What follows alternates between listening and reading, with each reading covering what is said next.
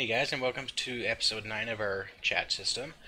In this episode, we need to do some preparation work for the private message chat system.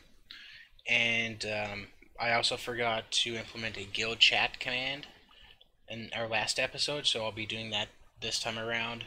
And there was a bug brought up to my attention with the chat box. The datetime was always invalid. It wasn't accurate. So we'll be fixing that, and I'll explain that in more detail. So first thing, go to your Epic Games launcher, go to the marketplace, and look up this LE extended library and install it to your engine. What this library does is it exposes additional Unreal Engine 4 C++ functions in Blueprint, and we will be using some stuff from here, especially for our private message system, and then we'll be using this library to fix our chat box date times. So once you have that installed, what we're going to do is this S channel message, let's go ahead and rename that to S chat message. And the reason being, I want to reuse this structure for the between the chat box that's at the lower left hand side and the private messaging system. And let's go ahead and open that up. And what we need to do, as you can see, in our last episode we already took out the map region and the channel from here, which is good because it makes it more usable. For example, the private message system doesn't care about the region and the guild and the channel and all that. So for this message time, let's change this to a type of string. And let me also mention why the datetime wasn't working. There is a bug opened up in the Unreal Engine bug tracking platform where the datetime objects, the datetime structures, do not replicate across the network correctly. And it doesn't matter if it's going through a replicated variable. It doesn't matter if it's going across the network as a parameter to an event, and it doesn't matter if it's going from the authority to a client or from the client to an authority. What happens all the time when you send a datetime structure across the network until Unreal Engine fixes this is the value gets reset for whatever reason. And there's different ways you can get around this. And the way I'm going to be taking will be to store the datetime as a string instead of a structure. Until hopefully soon, Epic will fix that. But I think that bug has been around for a year or two now, so it's definitely on their lower priority list.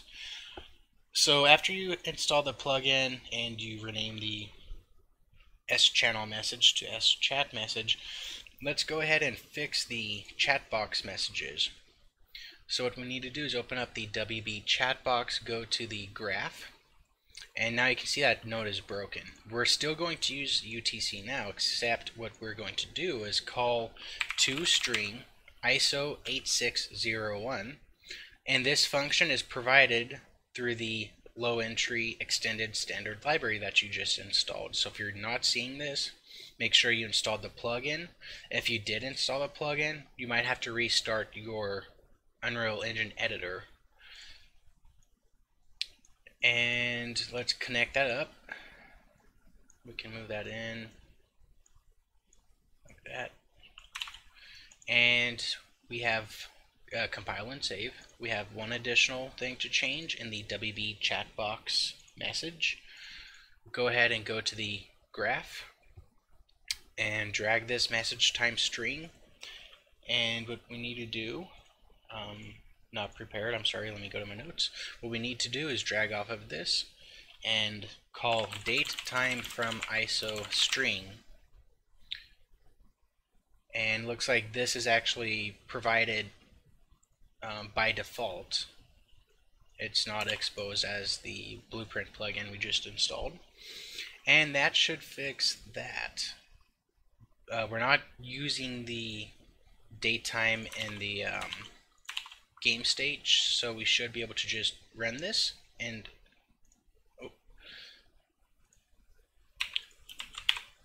there's a compile error, and I have a feeling it's going to make me restart my project. Nope. Okay, cool.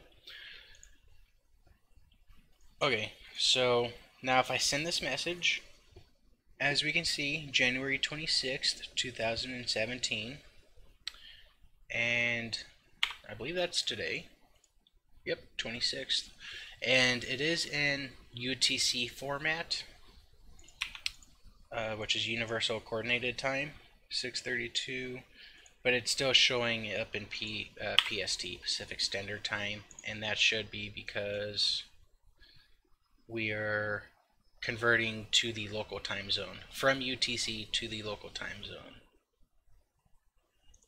So, alright, so that's fixed. The next thing we need to do, well, the next thing I'm going to do, because it's been bothering me each and every episode, if I go to my player controller and I open up my event graph, I have implemented this where if I press tab, it'll show the mouse cursor or hide it. And I can show you what I mean. So I clicked in here, the mouse is gone. If I click tab, the mouse it shows, and then I can navigate around. But when I tab and it shows the mouse, you know, it's still bound to my character's his axis movement until I left click, and then it stops. So I'm going to fix that. So you can do that by opening up your third person character, and go up here, and this is just the default one that came with this starter project. I haven't changed anything in here yet. So what I'm going to do is I'll just use a simple branch, and I need to actually add a begin play event, and then get owning player, get owner, get player controller. There we go. And I'll cast to my BP player controller, and I will promote to a variable and call it BP player controller. I'll make that private and connect that up. So, okay. So what I need to do is I need to grab my player controller, and I need to get show mouse cursor, and I need to actually invert that, not Boolean. So if we're not showing the mouse cursor, then we can rotate the camera, just like that. Let's duplicate that branch down here. Connect that up. Now we have one other one. This is for the gamepad. We need mouse input right here. So I'm actually going to move this down here and move this over here. And let's go ahead and copy these nodes. And connect them up.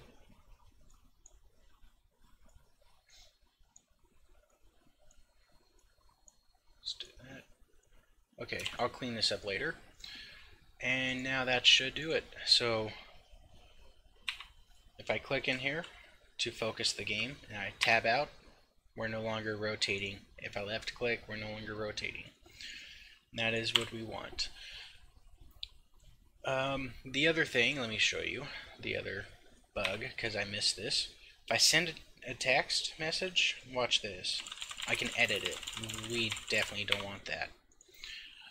So what I need to do to fix that, let me go open up your chat box message, go to the message node, and actually we do not want to uncheck is enabled. I was having issues where if I was to do that, then it would always be kind of like grayed out text, and I couldn't change the color. So what we need to do is we need to come up to the function list in the event graph and override, and on preview key down, And what this does, if we hover over it, is it calls this before when a key is pressed when the widget has focus, and it gives you the ability to intercept the event before that event triggers on each of, for example, these nodes that are in the widget. So what we need to do is we need to say, okay, when the user presses a key on our chat box message line, we need to grab our message node, get it, and check has keyboard focus.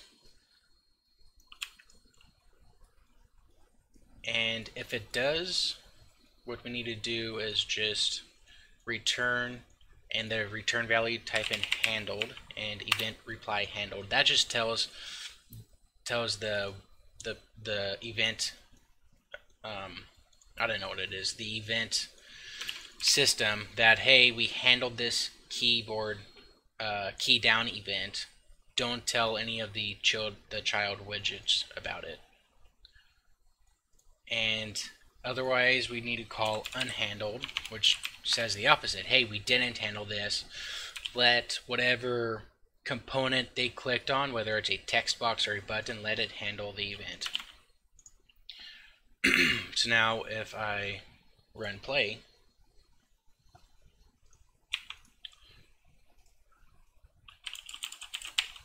oh, I missed something.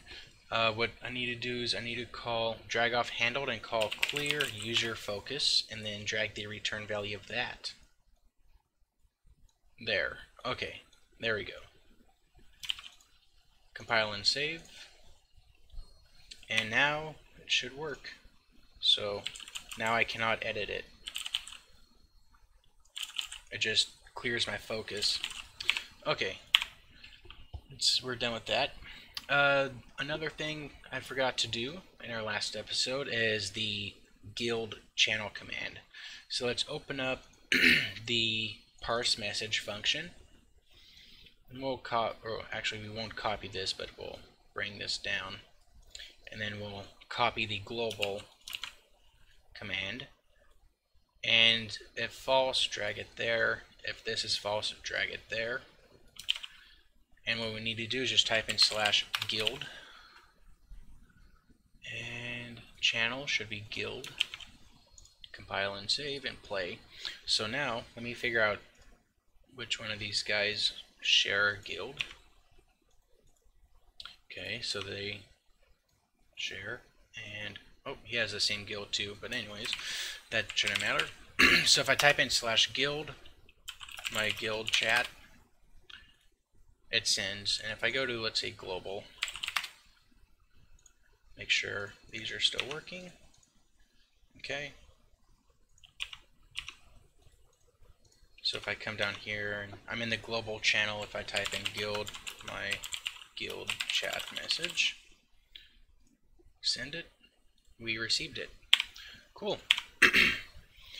Next up, actually, I believe that's it for now. So, like I said, this was a pretty quick episode, 13 minutes. I will be releasing an episode tomorrow or the day after, and we will actually start on the private message system. I've been experimenting with that. I already have a widget window for the private message conversation, and I actually have it set up so you can drag it around the window. So in our next episode, in episode 10, we'll actually be implementing a reusable widget that looks like a window that can be dragged around, just like when you're on your Windows and you have this close button here and you can drag it around like that. So I'll be implementing something like that. And so yeah, please subscribe, like, share, comment if you have any issues or any feedback, or if there's anything else you want me to do. And yeah, so tune in and expect another video in about a day or two.